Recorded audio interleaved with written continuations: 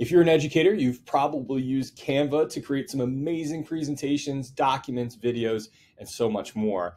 And Canva recently launched a new tool to make things more accessible for your multilingual learners, and it is the translation tool. So let's say, for instance, I'm putting together this slide for maybe reading fluency practice or vocabulary practice, and I wanted to have a translated version of this for my students. What I can do is I can simply go into the apps feature right down here and hit translate. Now, what I did is I actually went in and I created this slide. So I added a text box right here already, and I added my picture. Now I'm going to choose translate, and that app is going to appear right down here.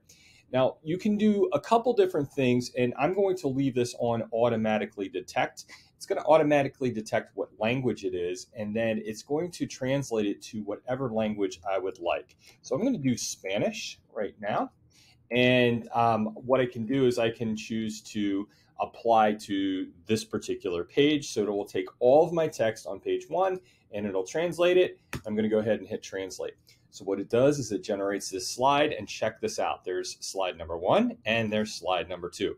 Very cool. So this is a great way to practice something called translanguaging, where students can use their native language to then help them understand the language that they're trying to learn.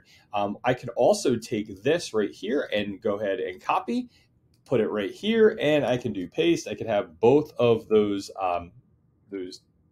items right here if I would like, or I could have them on separate